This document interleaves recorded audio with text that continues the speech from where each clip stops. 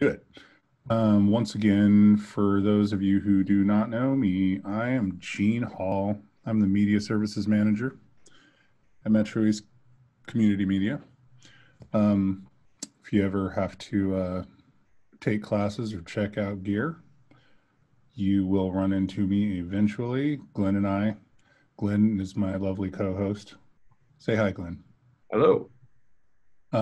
We run the equipment room where Glenn's sitting now. I'm broadcasting live from my basement bunker, and we're going to do a little intro to GarageBand. And this class is designed to really just be an overview. There are a lot of GarageBand is pretty straightforward. It doesn't, you can score, you can build loops, you can really, I use it to work on my personal, like I write songs. I've been a musician since I was 10 years old, and I use it. It's a scratch. It's a sketch tool as much as it's a place for me to develop things before I present them to a band. It's really, really versatile. It does have the power to, people, have released like full blown studio albums nationally on this thing. It's cool, but what I want to do here today is just really kind of go through the interface, go through the different approaches to getting what you want out of the program. And if as we go, if you have questions, feel free to jump in at any time, because the class is small enough that it's not going to take up a lot of time for you to ask questions if I'm like not covering something that you want to know. And that's about that. And right now, can you guys just give me um, in the chat, let me know who here has experience with GarageBand specifically. If you have some, none, little, no, let me know what that is, if you could, just so I know who I'm dealing with and where we're going. And everybody knows how to use the chat, I hope. There's a little, well, I can't see it, but Glenn, you want to re-explain the chat?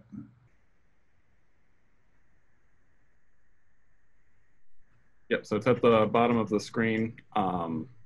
Should be around where the all the buttons at the bottom are, and it's a little looks like a speech bubble in an old comic strip. So yeah, if anyone's having difficulty with that at this stage, you can unmute yourself and I can help you through it. Just let me know. But from what's coming through, it looks like none, and none but some experience with a few other similar type programs like Ableton Logic and Cakewalk FL. So, Awesome. Who's that? that's Jamie. Cool. Okay, that's great. So that being said, let's get into it. So what I have here open is the basic project window. This is where you will start all your new projects. It's pretty straightforward here. New project, which is what I've got it set up for right now. And the funny thing about GarageBand is they offer Learn to Play, which is if you need some, oh man, come on, buddy. I need to move this window. You guys can't see this, but like the Zoom window keeps jumping in my way. Guitar lessons, piano lessons, whatever. If you need that, they've got that. There's a lessons store, but for the most part, your world is going to consist of new project. This is an empty project, and then there are project templates. Now, what's awesome about these is each one of these, and I'm just going to just really quick go through these. Keyboard collection. They're, well, let's just do it. I'm just going to open them one by one. Let's do it. Load the keyboard collection. Now, what this is if you have an input device, a MIDI controller of some sort, you can at any time drop into one of these and you can use any of these sampled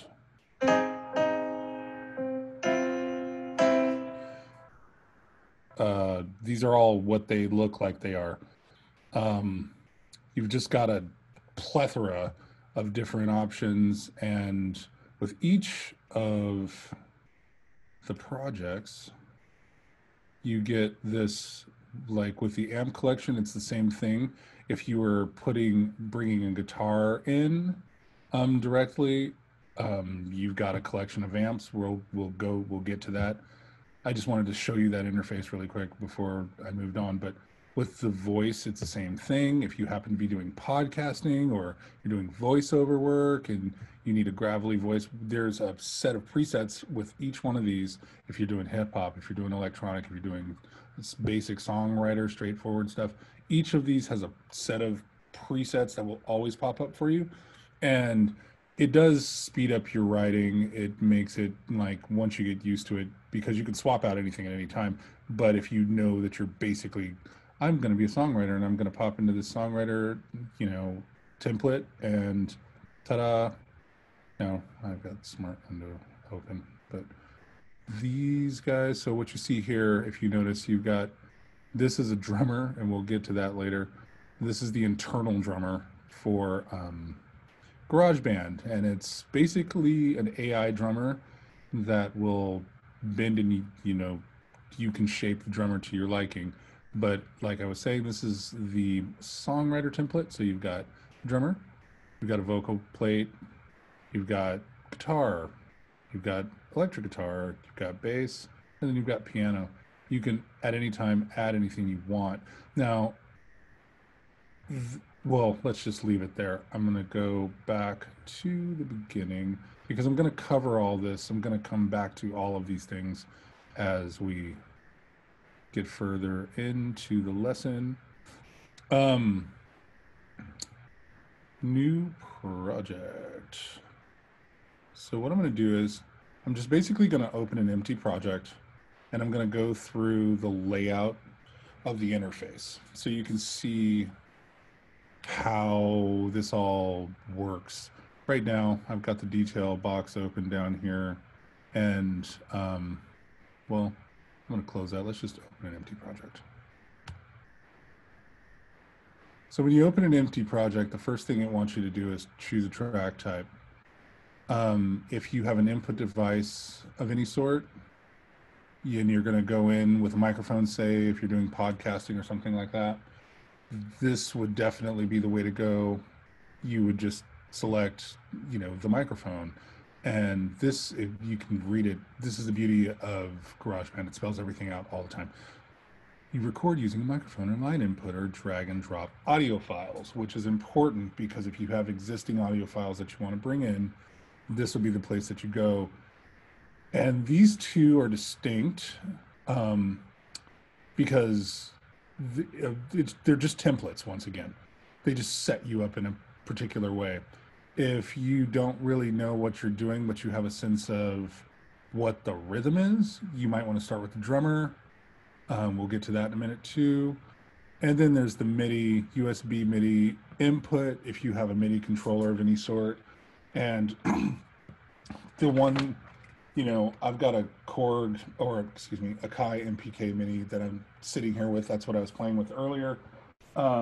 Pretty much anything that is a MIDI controller, plug and play USB style works. I have yet to find anything that's a MIDI controller that doesn't work with GarageBand. But basically, no matter what you want to do, you're always starting here. And excuse me, this is going to be right here. when you're doing this, this is how you set up your basic input device situation. And we will come back to that as well. So right now, what I'm going to do is I'm going to set up just a basic audio track. Just going to call it input one. It'll ask you if you want to hear or monitor your instrument as you play. I prefer to do that, so I'm just going to go ahead and create that. Because you guys can't see me doing any hotkeys, I'm just pointing and clicking the whole time. And when this class is done, I will send you a short list of shortcuts, like key shortcuts, like, simple things like if you want to return to the beginning of a measure when you're working on a track, you just push return and it will always return to the beginning. Whatever, if things like that. I'll send that to you. But right now, as we navigate the interface, I'm just going to, everything I'm doing is just point and click because that's going to be easier because you can't see my hands. So here we are. Basic layout, basic interface. This is where you're going to start with anything every single time. And I want you to cancel. And I'm going to walk you through all of these things. This might be kind of tedious, but you'll appreciate me later. So I'm going to close that. I'm going to close that. And this, like any other digital audio workstation, has a basic transport controls. We've all seen these. You've got rewind, fast forward, forward or fast forward, stop, play, record, and then cycle. Cycle is your friend. Cycle is what allows you to loop sections at will whenever you feel like, if you're playing music or you are editing and you just need to hear just 30 seconds of that particular audio clip, you'll use your cycle function to do that, and it'll loop infinitely until you turn it off and tell it to stop. And you see how this yellow bar up here is highlighted. I always say highlight. Bad English. That is that's telling you what you're cycling. And I'm dragging it back and forth because you can see that you can either do that, you can start it anywhere, you can move it around. It doesn't care what it is. It's just when that's on. And if you see it's gray back here, that's memory just telling you where you were last time. So if you're like, you need to listen to something all the way through, you can do that. And I'll cover that a little bit more as we go on. So those are basic transport controls. The display area is going to give you a sense of where you are. If it's music, you see here it says bar and beat. So it tells you which measure you're in. And this tells you where the head is. So you can see here as I move along, now I'm in measure 3 or bar 3, crossing over into bar 4, beat 2. This is a 4/4 measure, and it tells you the key signature. Also tells you the tempo. All of these things are manipulative. You can manipulate everything. Everything, like if you see what I'm doing, I'm just holding my mouse down and I'm like scrolling the tempo. So if you're a songwriter and you're doing your songwriting thing, you can change tempo at will.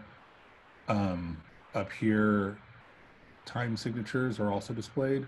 Brief basic time signatures, and your 4s and 8s, your 3/4, your 6/8, 4/4. And then if you really want to get freaky, you can make them yourself in the custom mode. That's super cool. This over here changes. So it changes the project display, like it changes the display area. So right now it's beats in the project. You can also do beats in time. So if you need, and this is really helpful if you happen to be doing film work, or if you're doing, if you're doing like a radio spot or something and you're just working in time code, this guy's really helpful for that. It still wants to give you, the bars and beats, but you can do that. You can also do just the beats if you're working with if that's what you're doing. If you're working with, you know, electronic music or something and you just need to look at beats, you can do that. And you can also look at just specifically time. And you notice that up here, whatever you're right now, this is now in seconds. This guy right here, the slider, moves you in and out of time. And you can see that's 10 seconds, 15 seconds, 25, so on. So that,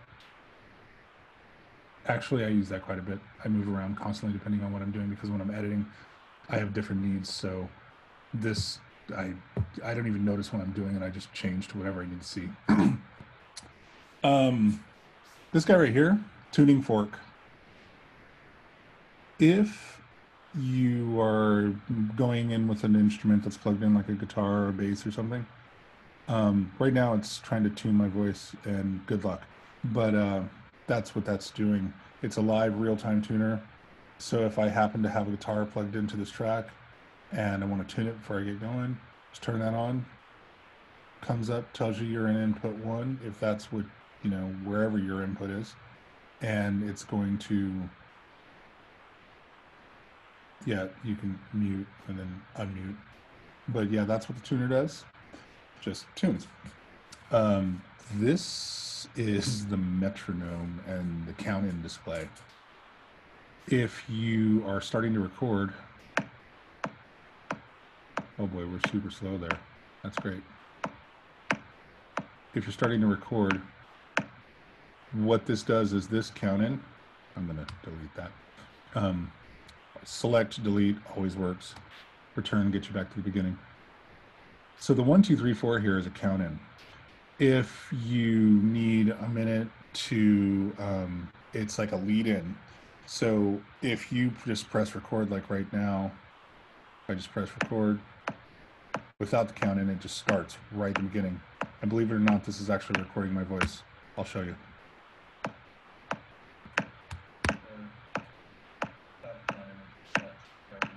See how the metronome's going over it the whole time? I can turn off the metronome, start from the beginning. And there's my distant, faded, faraway voice. But if I were to use the count-in without the metronome even, and then start a record sequence, back to the beginning with return, record, it gives you, in this case, because this is a 4/4 measure, it gives you 4 counts before it leads in. So 3, 4, go. And now we're recording. So that's very useful. And if you notice it, the metronome actually counted those 4 beats off. Even if you don't need, like if you're not doing music, this can be useful. If you just need a second to get your stuff together, this is where this comes in really, really handy. Because if, you know, you need a little more time, you just need your number of beats to go up. Just, I don't know, make it 6 beats and make it a 6/4 measure. And then it's still going to count in at 4 though. Like so. Before it starts. Oh no, it did full 6. So, I was right. I never do that. I always play in 4/4. But, well, not always. But anyway, long story short, that's how you use that. And it's really useful when you need a minute to get your thoughts together or whatever, lead into a song, get into the groove, whatever you're doing. And the metronome is just the metronome. Like it just does what it says it does, just like you just heard it. Gives you the tempo as you need it at whatever you've got dialed up here in the tempo display.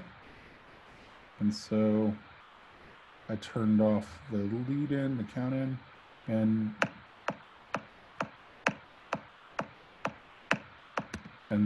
those little beats are the metronome, or the GarageBand recording the metronome. You don't have to do that. Anyway, that's what that does. This guy over here, this is your master output, this is your master volume. Right now you see this little, the meter here is, because I've got the microphone on, microphone's on over here, and I'm gonna mute myself so we don't have to listen to that. But that's, notice when I muted myself, there's no longer green audio bouncing there. So there's no, now when I mute myself, there's nothing coming in. This is the master volume output. Um, this is, doesn't matter how many tracks are coming in, this is the endpoint. This is where everything goes. It's your master volume. It's always going to be the place that you're working toward. And right now, let's see, if you click it, you can see that you click and hold, it's at 0.3 dB. Typically, you want to just start off at a 0. So option click always gets you back to 0. That's kind of a theme around here. I can do it over here too. Option click and puts me back to 0. And I'm going to drag this over so you can see that again. Right here, hold down, option click. There you go. Back to 0. This is a notepad if you need to take notes, like as you're going. And you have to actually click in the box and you can take notes. Do it. That's always there. Doesn't matter song to song, track to track. You can take notes however you want. This guy right here is the loop browser. And if you're into looping music, this is where things get really, really fun.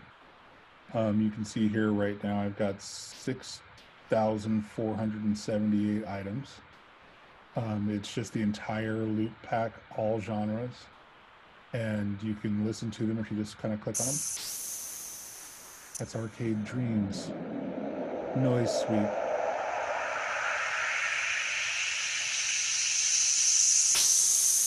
This is a yellow, so it's a drummer named Austin.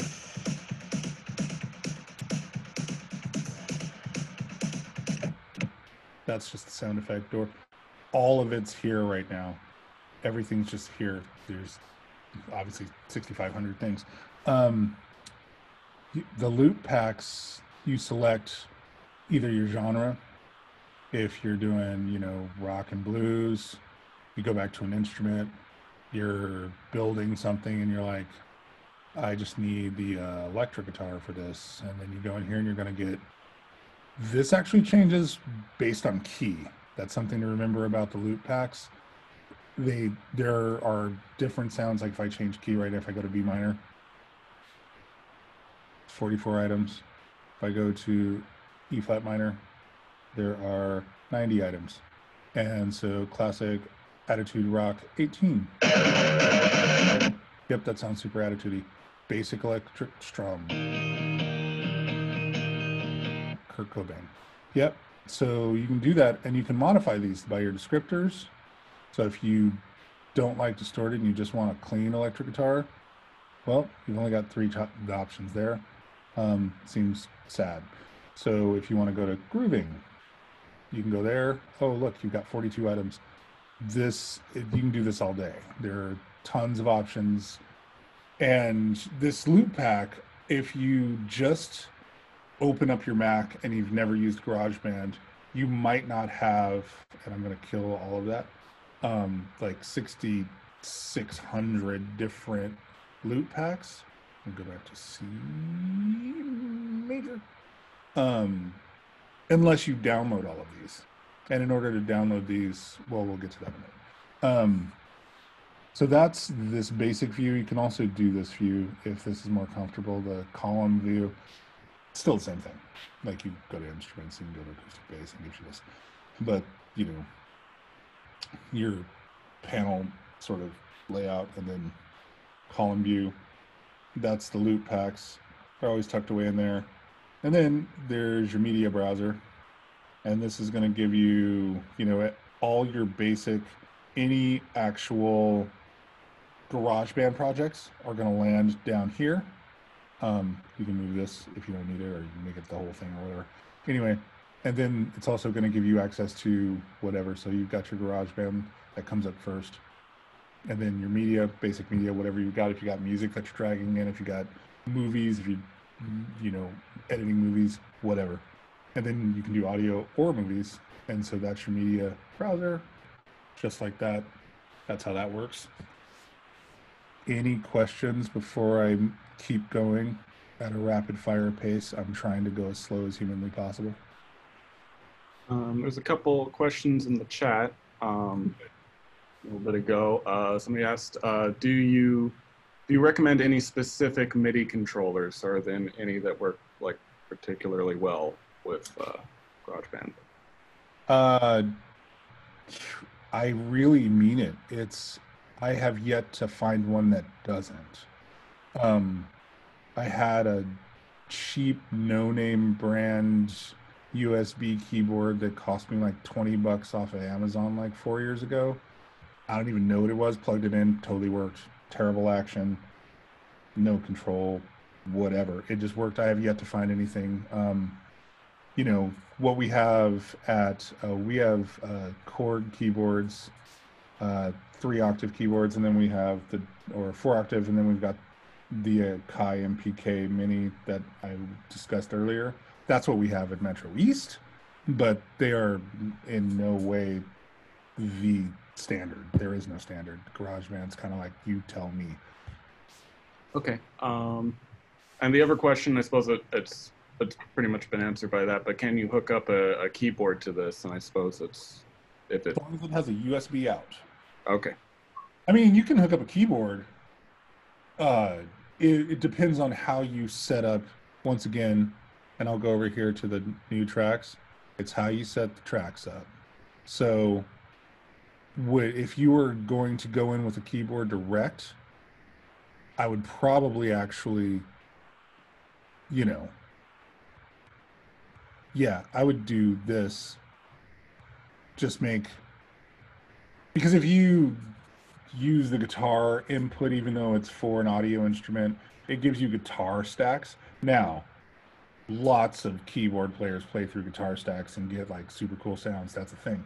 But if you're just like, your keyboard does not have a USB out and it only has like a 1/4 inch line out or something like that, then your input interface will allow you to record just using a basic, just like that. You'll still get audio 1 and 2. This is just a basic interface, and you'll be able to record whatever you want. Good. All right, that's it for the chat questions. If anyone has anything else they want to add before we move on. Cool. All right.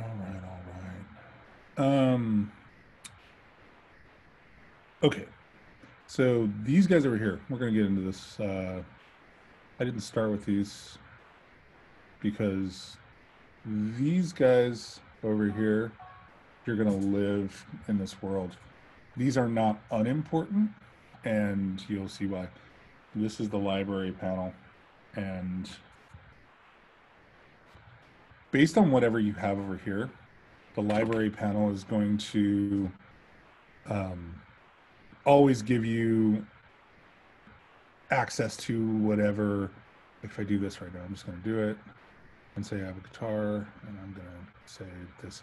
So right now I just selected guitar, and if you see in the library panel, because I have the guitar track selected, clean guitar, and then I get all these options. Crunch guitar, all these options. These are amp modelers. I can just plug my guitar straight into this right now, and if I wanted to bore you, I actually would. But anything I select over here, I get all of these different options. And you see what's happening down here in the Smart panel.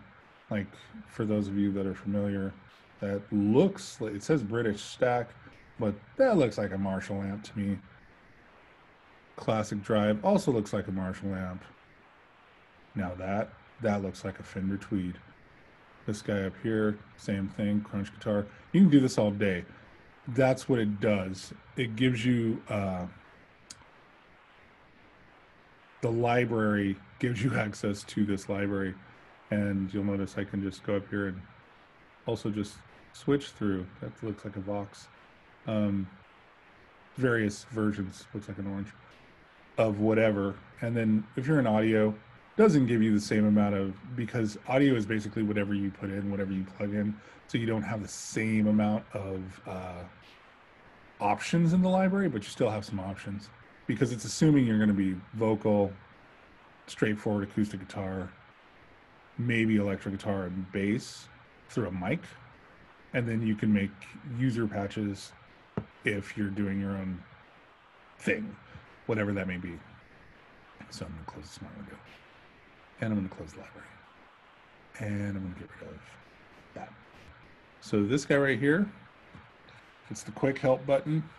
As you're getting to use or learning GarageBand, this guy right here is annoying because everywhere you go, it tells you what the thing is.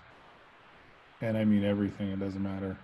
Like, if something doesn't have a function, then it doesn't tell you what it is, but every single thing. So if you ever don't really know how something works, you can always just return to the quick help button. And it's kind of nice because what it does, if you notice, where it says press command and / for more info, this window opens and it just tells you how to get help or whatever it may be. That's kind of cool. And the other thing it does, every time you roll over one of these, it gives you the keyboard shortcut. Go to beginning button, play, record is just R. And that's what in the parentheses there next to the title of each individual button, it just tells you exactly how to get there. Add track button, you know, everything's got a thing. Everything's got a way to do it. So I like to keep that off because it's annoying, but extremely helpful. Smart controls. And we've already seen what the smart controls do. And right now, because this is a basic audio track, when you open the smart controls, that's where all of your track controls are. And I'll do this again. Do a guitar. Open that. Whatever you have selected is what appears down here in the smart control window. So right now, this is on just basic audio. We don't know what it is. So the computer just assumes, sure, you're going to need some compression and some EQ and maybe some ambience and reverb and a record level because you're probably going to record. And here's your input settings for this particular track. And if you are to toggle that right now, you only get one option. Tells you about your monitoring, feedback protection. And then if you've got plugins going on, this is where you would open those up. You can also at any time go to the master track, which this master volume is always related to the master track. So if you need to know what's going on, you can always do that through the smart window down here. And you notice if I go over here to guitar, the track changes based on whatever amp I select. This goes for anything, goes for drums, goes for keyboards, and I'll revisit this constantly because that's what makes this program immense, is the amount of manipulation you can do to any individual sound based on any track you make at any time. And like if you jump into electric piano and then it gives you an electronic drum kit sound or an whatever. You can just do whatever. Basically, that's what that does. You'll also notice that first you have controls, which drive intensity mix. That's what you're getting out of the instruments. You can also switch to EQ. And you can equalize things when you're mixing. We will come back to that when we discuss mixing a little bit later. There's also a tuning button down here if you need to tune as you go, just making sure everything's going on the way you want it. There's your pedal board. You can select pedals, you can drop them on your board, you can take them off your board, you can manipulate individual parts of the pedal board. If anybody's a guitar player here, I am. I love this part of this thing. on and off button, bypass or whatnot. It's got different settings if you want to find the perfect overdrive. You can just, that's, it will just, you can do this all day. And I say this over and over again to people. Sometimes I do. I just sit here and play with these things because it's truly insane. Oh, tuner's still open. So that's what that guy does. And the final button, I'm going to close this guy. I'm going to close the library. Is the editing panel. Editing panel will be your friend once you get into actually editing things. If there was data here, you would see the track. You would see, if you notice here on the left here, you've got 0 dB, negative 25 dB, plus 25. That would be your waveforms. And then you'll notice the transport, the loop transport monitor up here. So you select, notice how when I selected the loop, turns on down here. And if I move it down here, it moves down below because this track is selected. So what we're seeing is we should be seeing the waveforms. We're not there yet. We're going to come back to that. But this is what this does. And, well, let's just do that. This is also a region. Like if you want to just specifically target a region, and we're going to get into regions here in a moment, but regions are the different sections that you record as you go. And the track will give you track view of everything you've recorded on that particular track. But if you just want one section, you would highlight that section up here, tap region, and then you could edit it. You can cut it, you can paste it, you can manipulate it however you want. You can see down here, you can reverse it. You can also, transpose if you don't like the key it's in. If it's in C major and you want it in F minor, and you want just that particular region in F minor for just that moment, you go down here and you change it right here. That is the power and the beauty. And then the zoom in slider works the same down here. Zoom way in. Oh, stop it. Sorry, guys. I'm always fighting.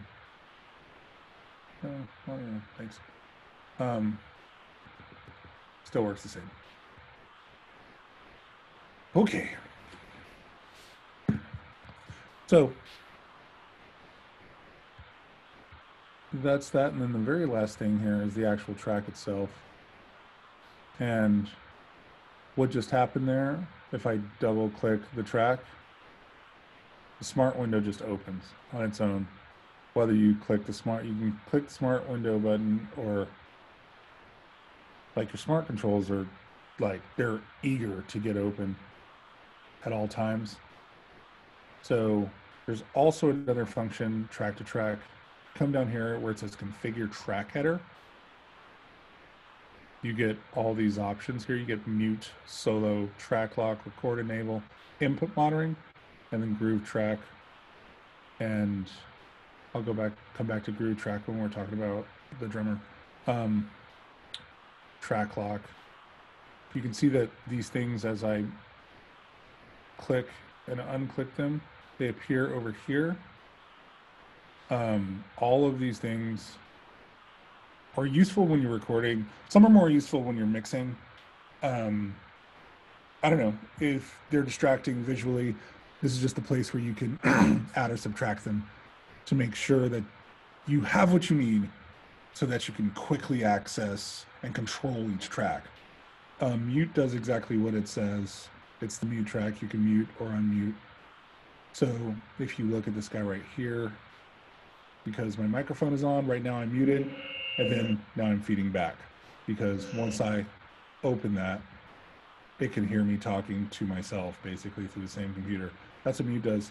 The solo is just what it says. If there were multiple tracks here, it would simply mute. It would solo this track, and you would only be listening to this track, even if there were 15 below it. Lock And if you notice what just happened there, this is the record enable button. This tells you that this is the track you're going to record on. And so when you hit this button, if there's only one track open, if all you have selected is one track, so we'll just add another track just for fun. Right now, you'll notice that this one's blinking, which means that if I do this right now, I'm only recording on this one track. Now GarageBand doesn't make it easy to record on more than one track. That's kind of the downside of the program. It's about your input device. We'll get to that in a minute. But if this is not, if I go down here and select this, now you notice that this is selected, I record, and now I'm recording exactly where I was recording at the same time, because also, if this is really important, if you have the cycle button selected, you will start from the beginning of wherever your cycle is. For loop recording, that's super important. I'm going to turn it off. I'm going to delete this track, and then I'm going to press record again, and you'll see that I will begin here at the beginning. Nope, I'm beginning where the playhead is because I didn't start it from the beginning. You begin recording wherever the playhead is. That was my point there. And ta-da, just like so. And now I'm recording down here. So that's, excuse me, my allergies are getting me. That's what that guy does, and that's how you arm your tracks. Cool thing is, you want to unmute multiple tracks. You can actually just, if there are a bunch of them, you can just scroll through them and unmute them all at one time just by holding down your right click, or no, it's actually doesn't work as well with the trackpad, but if you have a mouse, all you do is hold down your mouse, click, hold down, and you can scroll straight down, and you can mute everything, or you can unmute everything, or you wouldn't want to solo everything at once because that wouldn't be so long, but you can lock. Locking is super important because once you like something that you're doing, you lock it, you leave it for good. It cannot be recorded over. It cannot at all be disturbed. That is the beauty of the lock button. And that's a function that I recommend you use often because it sucks to accidentally record over something that was really, really good. This guy right here, basically standard fader, standard slider. We're really looking at this. If you're familiar with a normal mixing board, normally the volume faders for the individual tracks would run along the bottom, and that's what this represents. It's still a fader, it's still a track slider, whatever you want to call it. It's just that in GarageBand, when you're in the project pane, your tracks are always going to be like this. There is no other view. I'm sure at some point they'll modify it again because they continue to upgrade and do awesome things with this. But right now, this is just no different than a slider, as though it were along the bottom, and these were tracks that were vertical instead of horizontal. And the very last thing that's going to be in your track window is your pan, right and left. La la la. If you're into that cool stereo mixing vibe. And that is the whole of the interface. Any questions?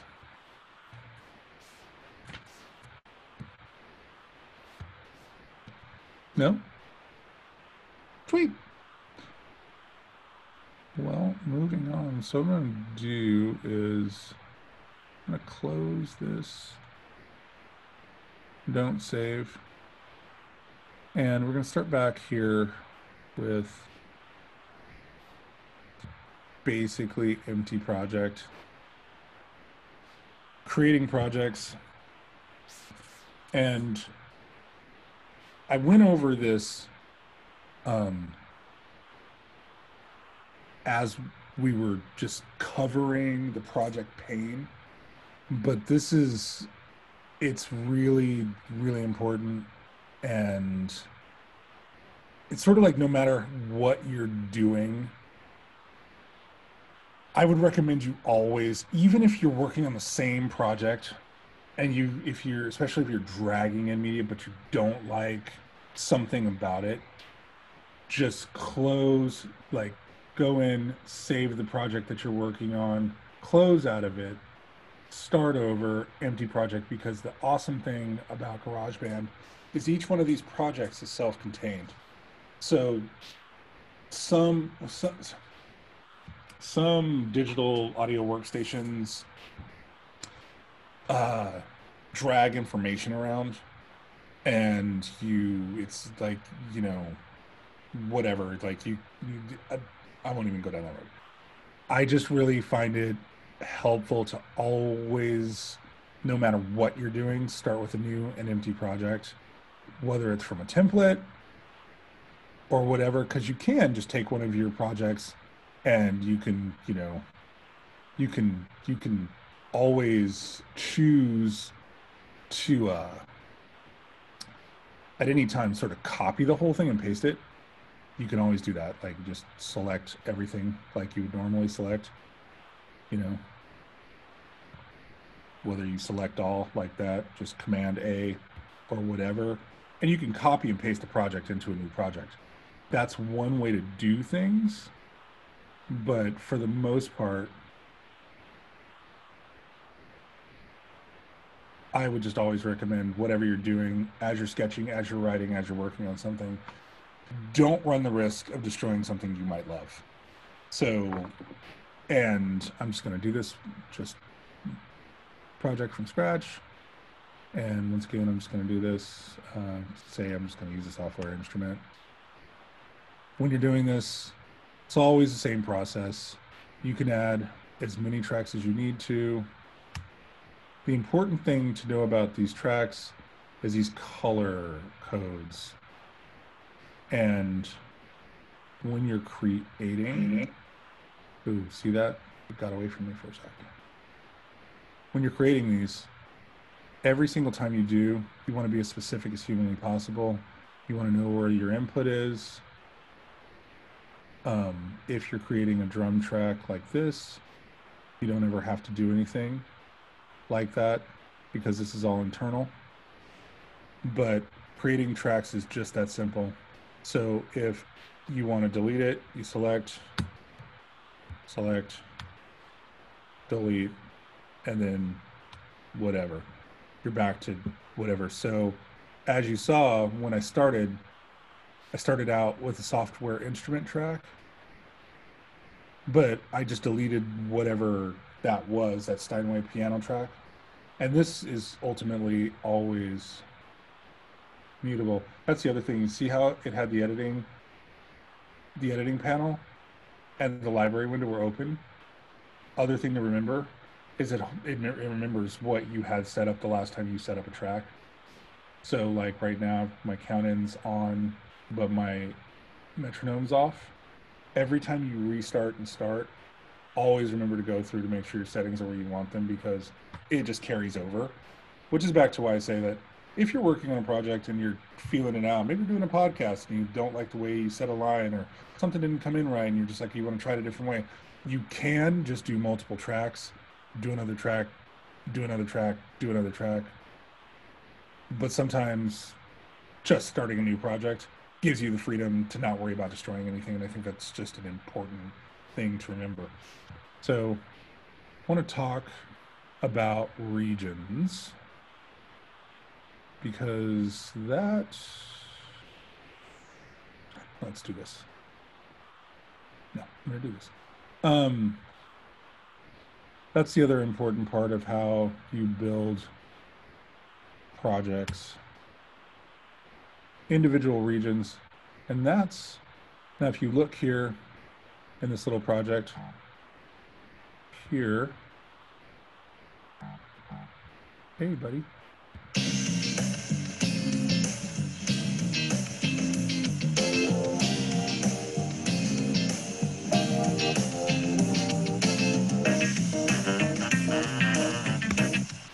So you notice that you see these little sections here. Each one of these is a region. And depending on the type of instrument you're using, like right now I'm using loops, so all these are blue. But up here I have an internal drummer. So the drummer track is always going to be this goldenrod kind of color. But the regions, as you use them, they organize by color. So if I were to add another track right now, and it was a software instrument, like MIDI track, I push create, and anything I put in here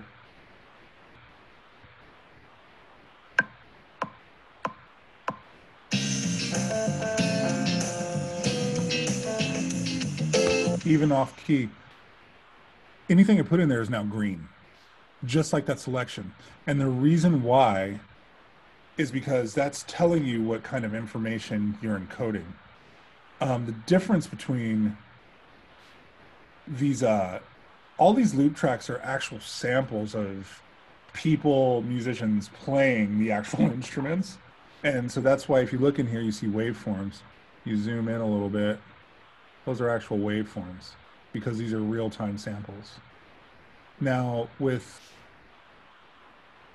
the MIDI instrument that this particular guy right here, if you look in here, you'll notice, and I'm going to move the cursor over. I'm going to close the library and I'm going to close the smart window.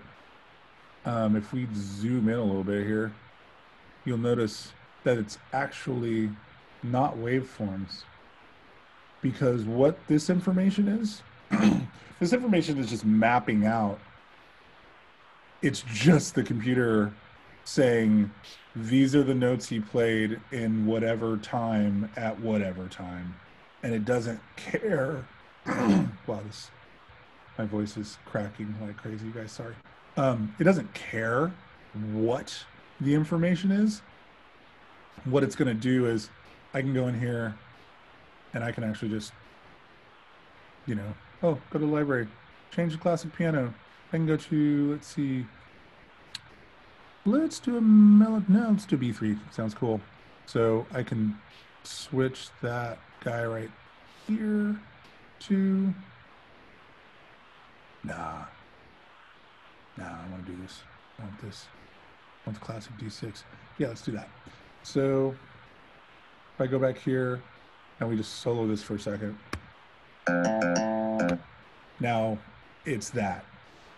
That's MIDI information. It does not care whatever you want. It will just input exactly what you played, and then you can manipulate it as you choose. That being said, I'm going to destroy this track because that was garbage. All right. So that being said, how we doing? Everybody kind of following me here as I get into the regions? Any questions? No. Sweet. Are you? So you're planning on creating some tracks for people to see, kind of? Or I suppose you already have, but as far as well, what kind of tracks? What are we talking about? There are multiple. I mean, I'm going to get into different track types as we go here, but I'm curious as to what you want to see created. are you going to build a song? No, I'm not going to build a full song. I did build this one before the class because I didn't want to actually take the time to do this, and I built this out of the loop track, literally by dragging these guys in here and building this one by one.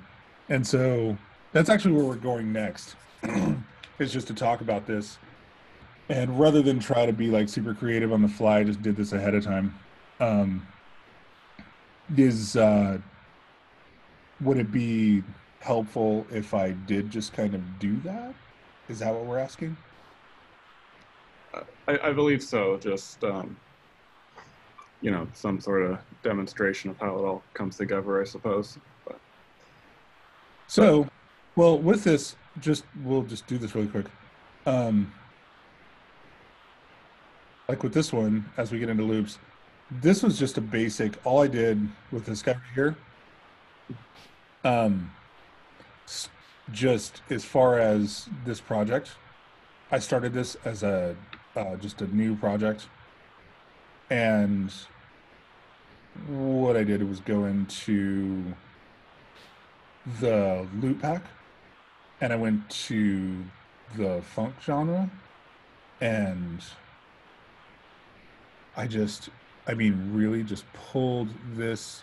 You see this? This particular drummer is over here, and let's see, instrument. I went to instrument, and I went to drums. I went to kits, and I went to Jesse, and then I found. Oh, did I change it? I must have, because this is not obvious. Let's see, library window. See, yeah, I did. So basically, get out of there. With this, I took a drummer, dragged it over here, put it on the track, and then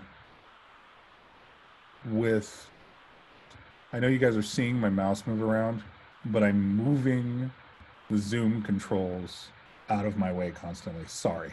So you go over here. So I pulled my drum, I pulled it over, I dragged it over here just like this, just like I could do this right now. I could do this and I could pull it over, and now it just makes a new track. And see, it says Jesse down here, and it says drummer, and it's intro. And then if I were to just solo this out for a second so we can hear it.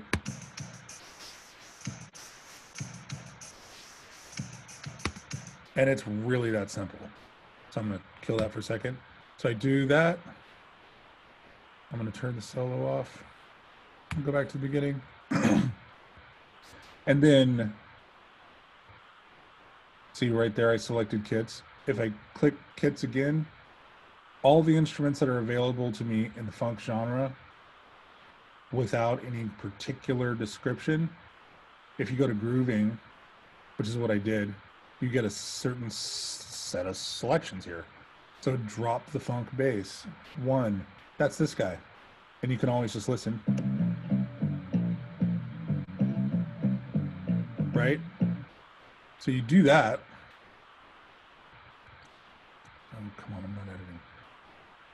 Down here where it says drag Apple loops here, that's all I did.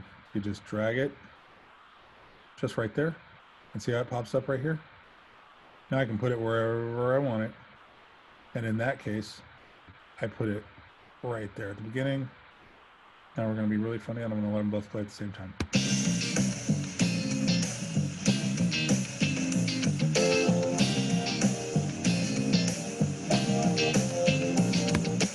And the beauty of this is that because I just chose C major, you know, all the white keys on the piano, it's easiest to just, like, if you know your key, if you're like, you know, a big fan of like writing your music to a key, that's great. If you don't, totally fine. Pick a key. Every single loop in here is in that key. Now, the funny thing about it is I can do this and I can say, I don't know, I think it would sound better in B minor. I can do this. They all just changed. Because you know what?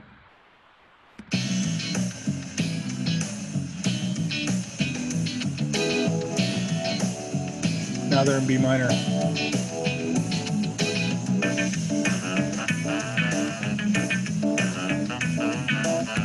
Now, sometimes if you do that, you don't get the best results, because the thing about transposing is you really don't want to go very much farther than that's a semitone, a half note away, and then another semitone.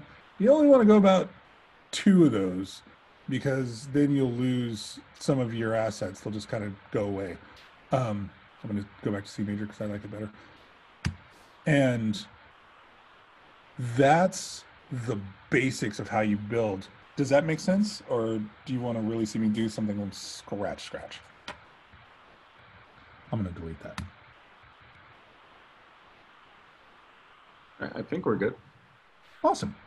And this is a, like, it's a crazy little tool. I mean, it's a really, let me see, actually, I might have another one in here that's, let me go to the iCloud for a second. because where's my iCloud? There she goes. Lost in my phone. Nope, I don't have it. There is, and there's another one. You can do so much in here. Like, this is a rabbit hole we can get lost in all day. But while we're here, I'm actually gonna you take this as an opportunity to show you that when you're doing music, this is the arrangement track. If you go up here, oh no, it's not view. No, is it view? I'm so bad at this. Sorry. It's not view. It's track. If you go to the track header, you can see where it says hide arrangement track. You can do all this stuff. You can click a new track with duplicate settings. Like if you've got a cool setting and you want to do the same setting again and you don't want to reconfigure all your settings, you can do that. Rename your tracks, delete track, hide arrangement track. The arrangement track, well, yeah, let's do that real quick. The arrangement track, while we're here, is an interesting thing because right now you can see where it says intro and see how the intro is lined up here with this initial region.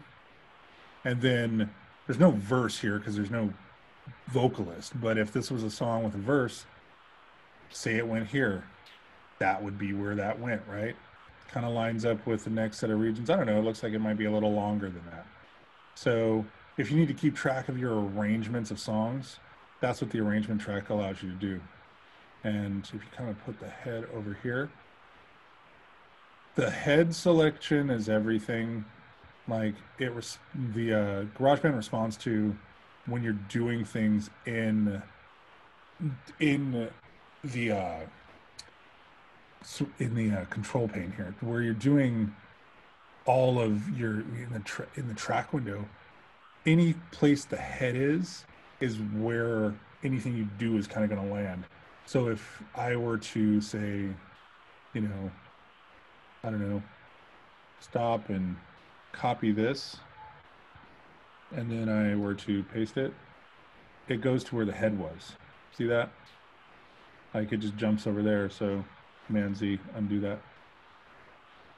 So right now I want to add the next arrangement. Oh, look, it just immediately pops up chorus because that's what would come next. And that chorus seems a bit long because our song isn't that long. So you just drag it back. And but what if this part isn't the actual chorus? So if you hover over the name chorus and, come on, buddy, hover over the name, it gives you the options. I would call this the outro.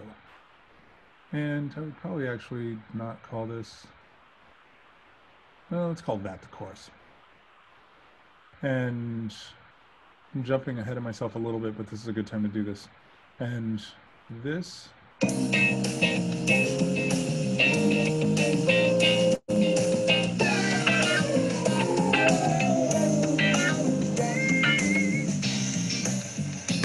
Sounded like an outro to me. That was an outro. So that's how that's done with the loop packs in the loop settings. Everybody cool with that? Sweet. Okay, cool. So I'm gonna close this file. Now we're gonna get into the drummer. Yeah, I'm just gonna do this way. Don't want to, yeah, actually I do. Let's do this. Let's do a new project. And we're just gonna go straight for the drummer. Now, if you have not worked with the drummer in, yeah, if you haven't worked with the drummer in GarageBand, and you're a songwriter, this is going to be your best friend. Because let's just do with Aiden. I always do Aiden. I like Aiden because he turns up Portland. That's how specific these are. In terms of sounds, you get, like, if you go down here and you look in your library, this particular drummer, the drummers all have names because those are the names of the drummers that actually laid down these tracks. I'm going to turn on the loop bar for this so we don't get crazy. You'll see Brooklyn, Bluebird, Detroit Garage, East Bay, Four on the Floor. No joke, and you're going to see it. You can move through all of these. Now, in Smart Window down here, I'm going to manipulate this as I play this, and you're going to see what happens. This is a Portland, Burnside, and here's Aiden. So, I'm going to manipulate his hi-hat sound.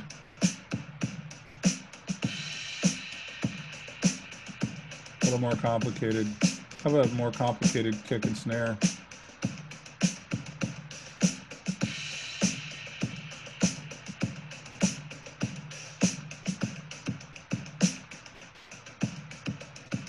That's a little better. Too complicated. Let's make it a little more simple. So in this window down here, you can change between loud and soft, simple, and complex.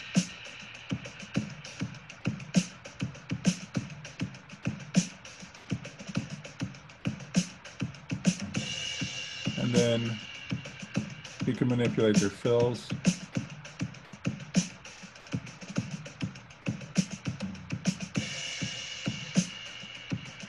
Swing if you need to.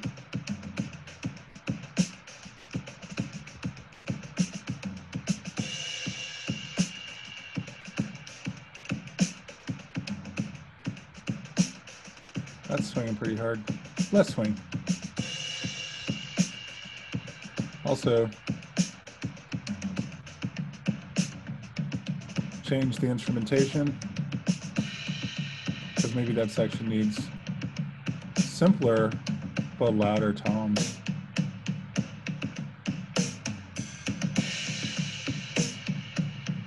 That's cool, but maybe I want the hi-hat back.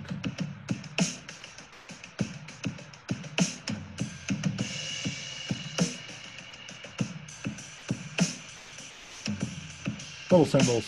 That makes sense.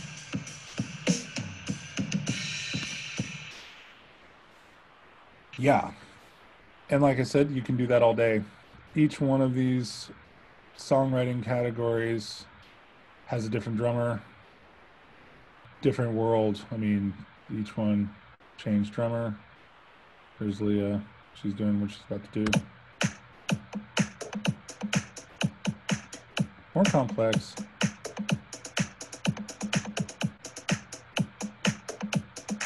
I don't know. Maybe it's not after hours. Maybe it's atmosphere.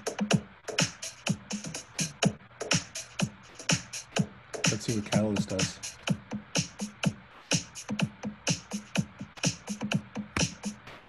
Yeah, that's the drummer. That's what that does. And sometimes it's an actual drummer programming beats. In the case of when we were up here with Aiden, it's an actual drummer that laid down these tracks, but they all played. These are real sounds from real drummers, and they're all thrown into this crazy AI algorithm thing that it does. And there's just a million different versions of it, and you can play with it all day. So if your songwriting is like, you know, if that's your thing and you like are like me and you can't decide on anything and you need to like play infinitely with possibilities, the drummer function is going to let you do that. Everybody got that? Any questions?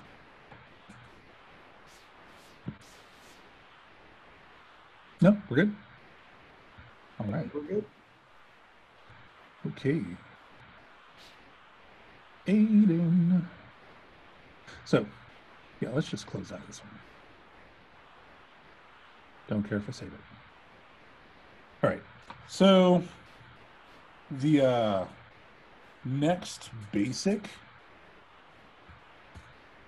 So, we didn't get into, well, if you're recording like track in, you will need some sort of audio interface. I've got a PreSonus audio box that I'm using You could use a Scarlett. You can use, there's a couple of different inboxes you can use, but you got to have some sort of audio analog to digital converter that goes in USB style. And that's what's going to allow you to plug in, whether it's guitars, whether it's any sort of, you know, any microphone of any sort. That's how you get in and out of here. And um, there are a lot of different interfaces, but once again, GarageBand, like I was saying about the USB, uh, just your different MIDI controllers, it's really, really like there aren't, you know, there are, I would say there are a few things like anything that's destined or designated for Pro Tools, like the inboxes, like the basic inboxes. I don't think those work. I haven't ever tried. I have an old inbox and it doesn't work, but I think that's the thing for anything that's Avid Pro Tools designated. It won't work.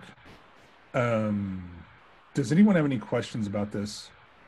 Because it's kind of hard to do this part because I have to like show you the thingy and it doesn't really matter whether I do. It's just you got to have an control, like you've got to have an input to record like this at all to get a microphone in and out of it.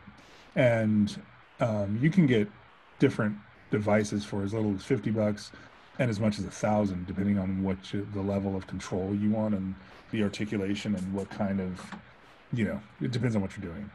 Um, does that make sense? Or does anyone have any questions specifically? Okay, I got a thumbs up. I think we're good. All right, sweet. Um, and basically, this is kind of where live instruments come in general. Like if we were to do, you know, that initial track could have been a vocal track. Typically, when you're building a song, if you're in the music world, you know, if you're a podcaster, you're going to go mic in. That's your jam. Unless you work in reverse and then you like have some cool textural track that you just need to get in the mood so you can do your thing, you might, you know, do a line input using, you know, the audio track type. Or maybe you just want to do some cool MIDI sounding thing in the background. Who knows? But basically, for the most part, if you're building music, usually you're going to start with your rhythm section, which is going to be your drummer, bass, or guitar. And then you're going to get to like other instruments, keyboards, vocals, things of that nature. Um, Taking a guitar or bass in. Now, we showed the internal drummer. You can, with microphones, play, you know, send a live drum or anything you can record through on a microphone, you can send in through using the basic microphone input section. So you can always do that. The thing that makes this particularly cool with Connect Guitar or Bass is that if you have a guitar or bass, you can actually just input directly in.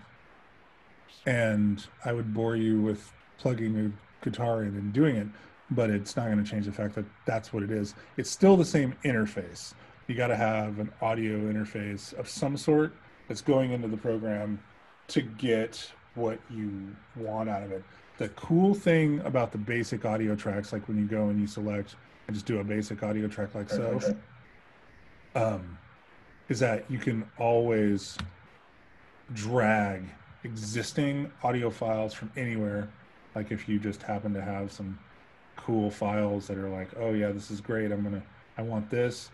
You just drag them right out of your media browser and drop them right on the timeline and then let them play however, or work with them however you need to. And any questions about that? We're coming up to 8 o'clock and I was going to take like a 5-minute break. And so if no one has any questions before I move into MIDI, I might just take that 5 minute break sooner than later. Anyone? Anything? Looks good. Feels good. We're all good. I think we're good. All right. Sweet. Thanks, Cheryl. I like feedback. Okay. So basically, we covered the basic track types, and um, I saw Cheryl, so I'm assuming we're all back. I don't know. I could be wrong. Cheryl, just nod. If anybody's not back, I'll blame you later. Anyway, um, so we covered all the basic track types, and this just gets you in and out of the machine to do whatever you need to do as far as recording goes. Um, MIDI instruments, um, covered that a little bit, and really what we want. Well, I think let's do it this way. I think I think this might be easier. The important thing, I mean, the input into GarageBand obviously is what's going to set you up to go forward with it, whatever your project is. If you are going in and you're doing a MIDI style project, and I'm just going to use the keyboard collection. Come on, buddy. Why won't you let me choose? The important thing to remember, especially with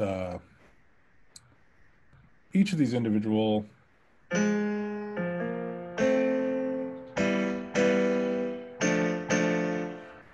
whatever choice you make, like I said, these are samples.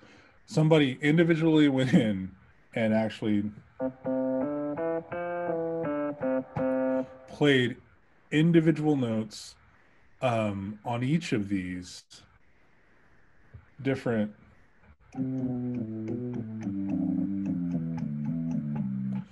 keyboards. So it's kind of cool because to the naked ear, you can't really tell. I mean, they obviously, if you know what one of these sounds like live, yeah, it sounds a lot different.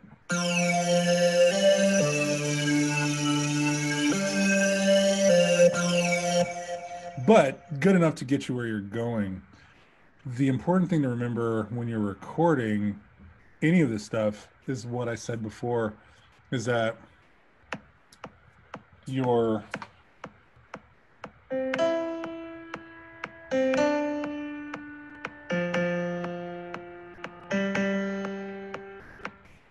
whatever you record is purely information. So theoretically, you can move this around and change what it actually is. That part of your reality as you go into editing. If you go down here and look at this, you can see down here, you can see each note that I played and how I played them, where I played them, they're in time, or where they are or are not in time. That's all happening down here. That's what the little scissors up here, the edit window. There are two different ways to look at this. You can actually look at the score. If you're a music reader, this is pretty cool because you can play things and then you can go here to score and then you can print it or whatever you want to do, but it just gives somebody an ability to look at it. The quantize function, if you're looking at it, right now we're looking at region and we can look at notes. Quantize function, if you play slightly off, the super cool thing about the quantize function, I'm editing this a little bit, is that when you use a MIDI instrument, you can use the quantize function to get yourself back on the beat. So I just changed to an eighth note quantize. I'm going to move this whole thing over and start it at the top of the cycle. I'm going to turn on my cycle. I'm gonna make it go. No, I'm gonna shorten this. Wait, shorten. Come on, buddy. Oh, do that. Doesn't matter. Here we go.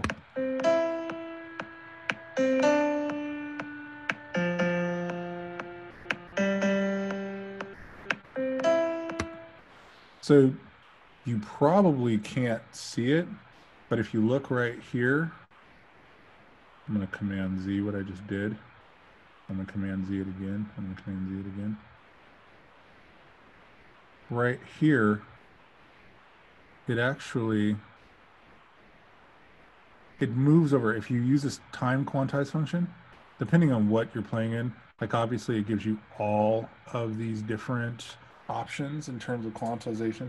Like you can, if you're playing off, like if you're playing outside the rhythm, you go in, you select, whatever, maybe it was 1/16th, and then you go in and you're like, I think this sounds like garbage, so I'm gonna move it over.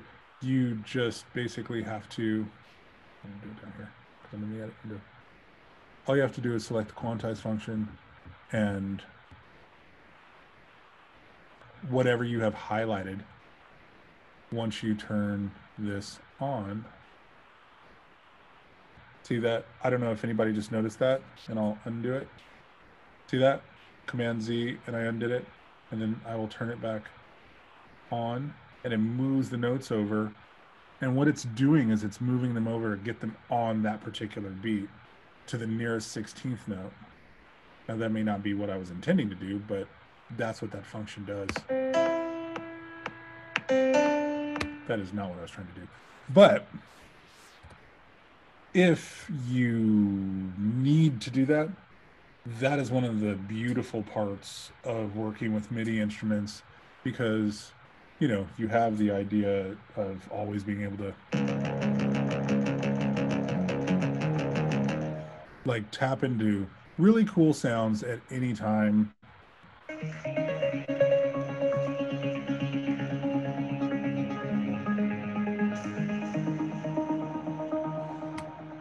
And manipulate them at will. And then once that's all done, you can go back. And if you read music, you can just read what you've done. Or if you need to like give it to a piano player or whatever, you got there it is. So that is part of the now there is some really powerful programming that you can get into once you're into mixing and editing inside the MIDI world. Because when you're over here in piano roll world, let me select that again so we can see it. Always have to select the region that you want to see down here in your smart window and in your editing window. But I could just be really freaky and go, I don't think that note belongs there. Actually, no, I think it's that note. No, is it that note? Nah, no, nah. Yeah, but what if I put it over here? So I can do that. And then,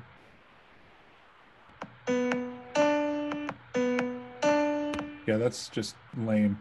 Now, what you don't want to do is what I would normally do, and then just keep moving things around forever because you really can't actually just move them around. But having the options when you need to actually correct, especially like this is something that I use when I'm doing sound design for film, and I really need like certain elements to all happen at the same time, and if things are slightly off inside of a score, you can use this window to really line them up and make sure everybody's absolutely in line, hitting on the exact same beat, which is where your display window up here comes in so you can actually see the actual time and the meter right exactly where you want to be.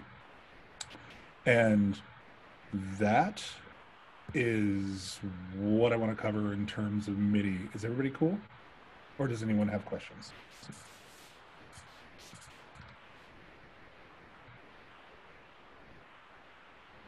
Sweet. Cool, cool, cool. All right. So when, yeah, let's do it this way. I wasn't going to get back over there. Close. Good night.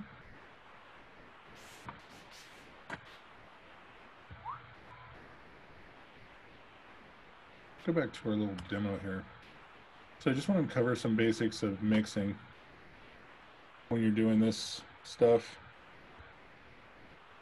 Like I said, under normal, circumstances, you would be looking at, if you were looking at a mixing board in any other circumstance, you'd be looking down at it, and these faders here on the left would all be down here horizontally with the faders working vertically.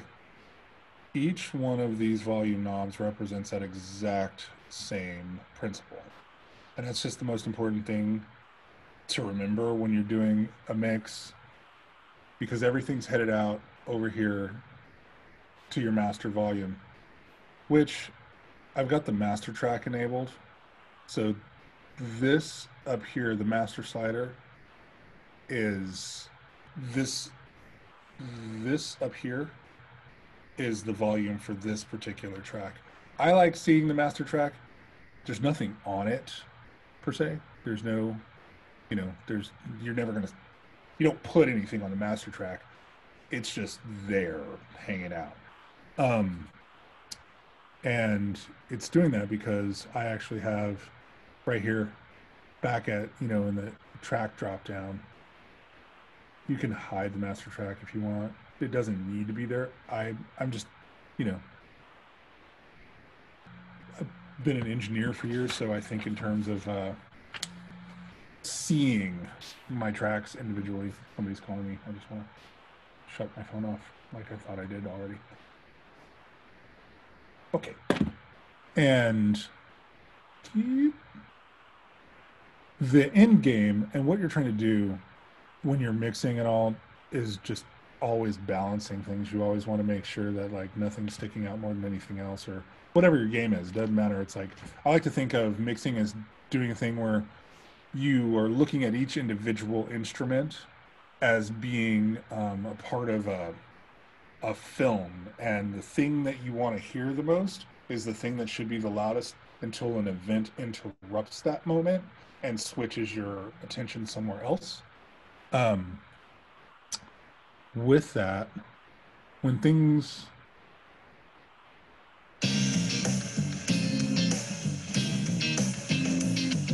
like, I dig this guitar. This guitar sounds a little loud, but see, I've got all these other instruments in these different regions on this same track. So I've got a couple of options. I can put each one of these on a different track, or I could be a little more, let's see. Let's do it this way. So if I select this guy, and then I go up here, actually, it's a mix. And so I want to show automation. Now, what this does, if you notice, these little yellow drop-down menus just happened out of nowhere, and everything just changed over here. Because what I can now do, because that's what I'm here to do, is I want to change the volume on this particular region. So what I did is I just put a point here, and I'm going to bring this whole section down. I don't like that. I didn't want the rest of it to be down. So I'm going to push that part back up. So when the song starts, I'm going to make the disco riser guitar just a little quieter. Not nearly quiet enough. Let's try it again.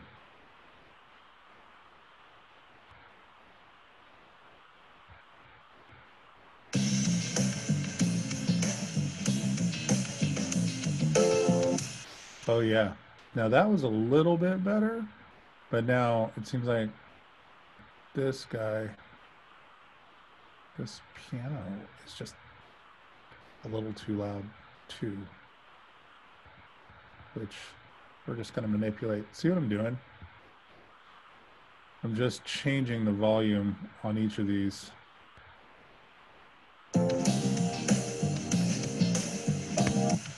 And you can do that with anything when you're in automation, because automation is automating individual volume and panning changes.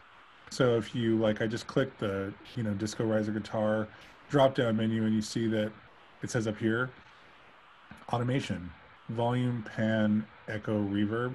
That's everything you can change. The thing that's in bold is the thing that we're working on. So if I switch to pan, that's going to tell me how far left and right it is in the stereo mix. Oops, I was on drop the funk. I wanted to be on volume. I want here. I want to be in pan. And then it's the same thing. So it's going to give me the option to, oops, move this. You can see as I move this left and right, far right. Good. Yeah. Anyway, that's how you do that.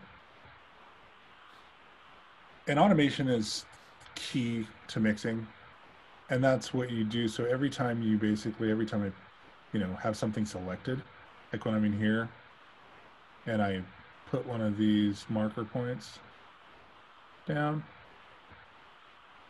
and I'm moving this, that's giving the guitar the opportunity to switch from one side of the room to the other. And now if I start here, you'd notice that this pan knob is full left, and as soon as I start,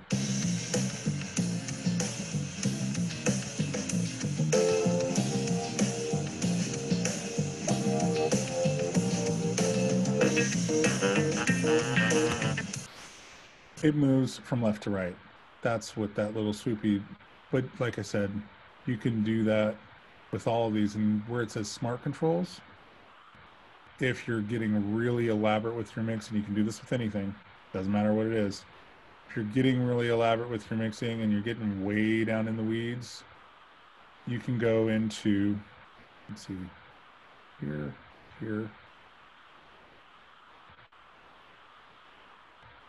all of your smart controls. So you can do the amount of your compressor, your lows, your mids, your highs, your ambience, your mid. You can control each one of these and make them subtly change as you want, however you want.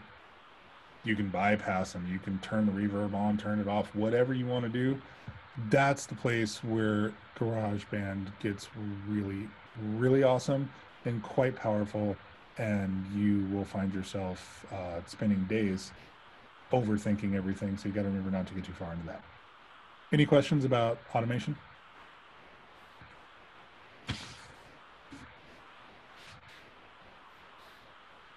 Sweet. Okay. We're almost done. The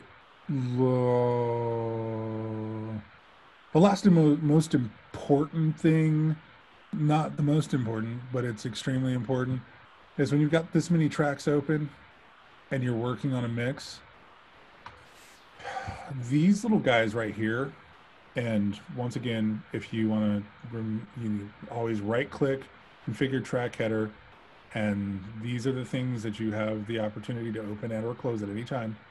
But locking a track, once you know what it is and once you know it's good, what this does, it frees up your RAM, it frees up the memory in your computer, so your computer will work more smoothly as you process, especially if you're doing video, because you can add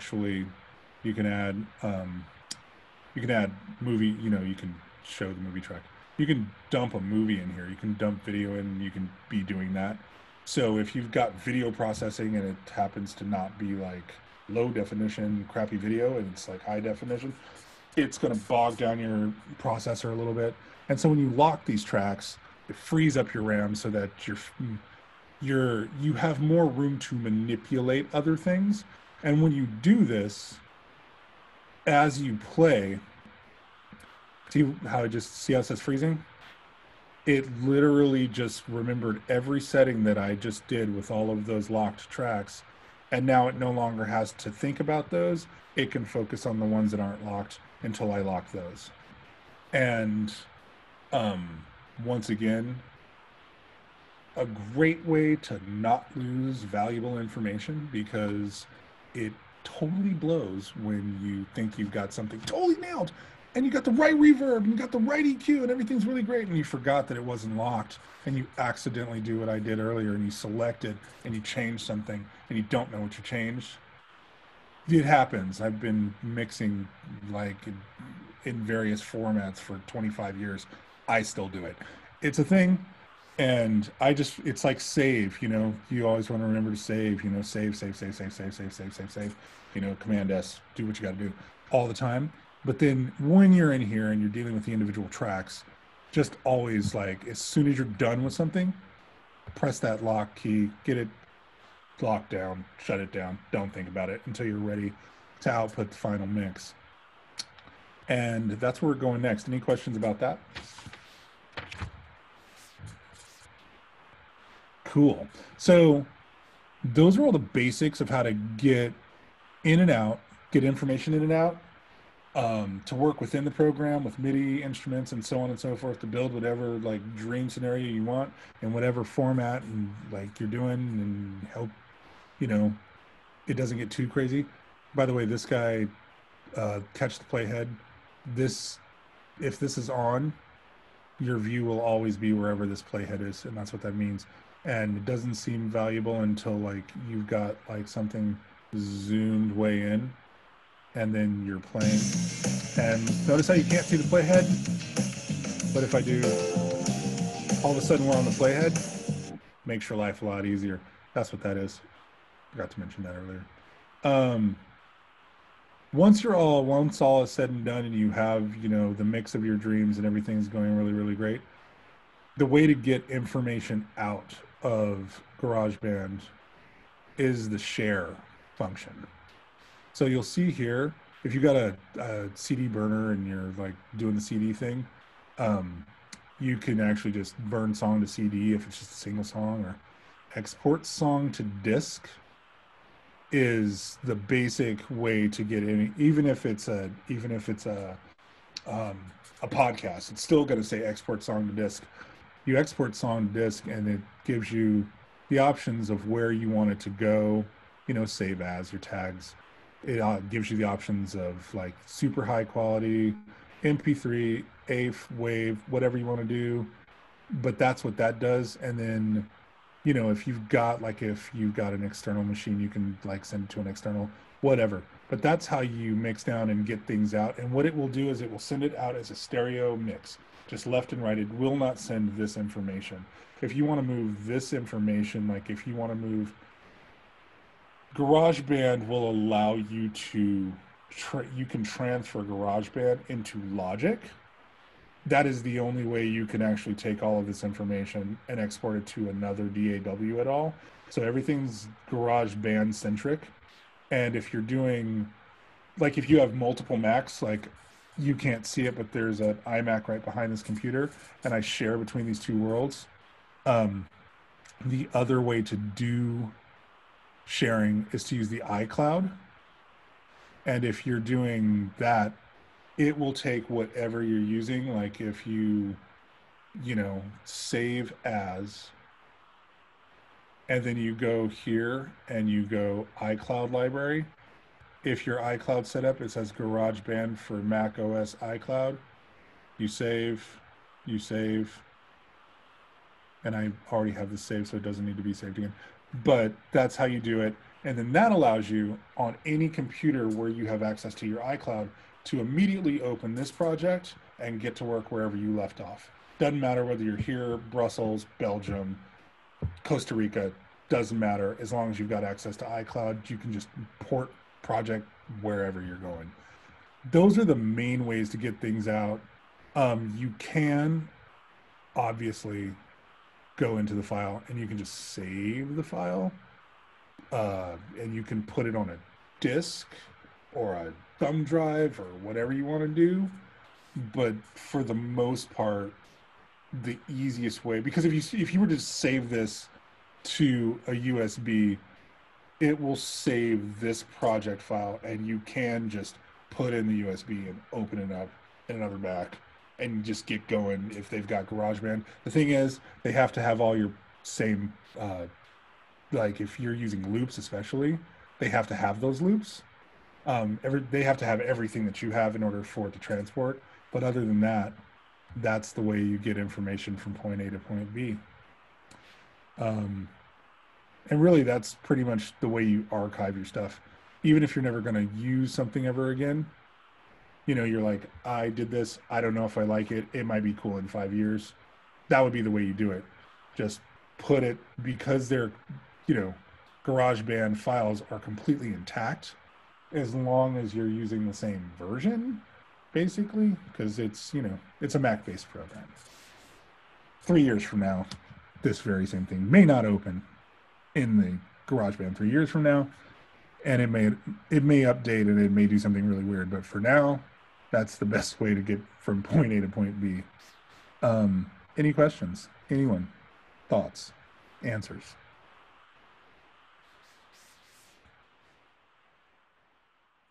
Can we actually talk now?